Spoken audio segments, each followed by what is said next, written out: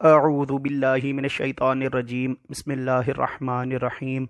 So today is our topic closed loop control system. Closed loop control system, उसकी definition, examples, advantages and disadvantages. तो closed loop control system क्या है? What is closed loop control system? The system in which the feedback is connected is known as closed loop control system. अब open loop control system में जैसे कि हमने previous lecture में हमने पढ़ा था कि ऐसा सिस्टम जिसमें फीडबैक कनेक्टेड ना हो या हम फीडबैक यूज़ ना करें तो उसको हम ओपन लूप कंट्रोल सिस्टम कहते हैं, जबकि क्लोज्ड लूप कंट्रोल सिस्टम जो है वो ऐसा सिस्टम है जिसमें हम फीडबैक जो है वो कनेक्ट करते हैं या फिर यूज़ करते हैं. It is a system in which control action depends upon the output of the system. ये एक ऐसा सिस्टम है जिसमें जो कंट्रोल एक्शन है वो आउटपुट ऑफ द सिस्टम पर डिपेंड करता है. It is a system in this system the output has effect on input.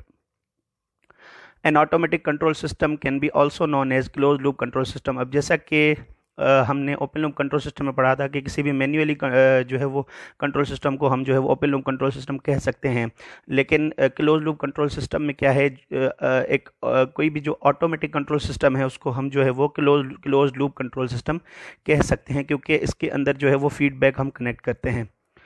This system में be called as feedback control system. अब जैसा कि इसमें फीडबैक यूज़ होता है, फीडबैक कनेक्टेड होता है, तो इस सिस्टम को हम फीडबैक कंट्रोल सिस्टम भी कह सकते हैं.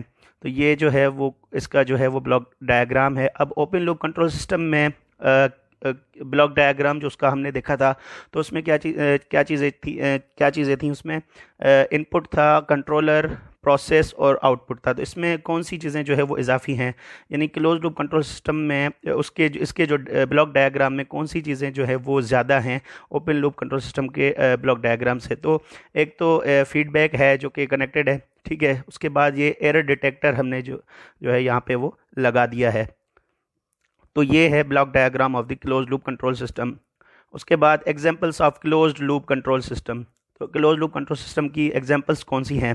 तो hair are some examples of closed loop control system: voltage stabiliser, automatic electric iron, water level controller, air conditioner, thermostat. तो ये जो है वो कुछ एग्जांपल्स हैं क्लोज लूप कंट्रोल सिस्टम की. इसके अलावा भी इसकी जो है वो और एग्जांपल्स भी हो सकती हैं. तो उसके बाद advantages of close loop control system. इसके एडवांटेजेस कौन सी हैं? एक्यूरेसी इज़ हाई, इसकी जो एक्यूरेसी है वो हाई होती है. उसके बाद the range of the bandwidth is large, जो बैंडविड्थ होती है वो लार्ज होती है. Less affected by noise. Response time is high, इसका जो रेस्पॉन्स टाइम होता है वो हाई होता है.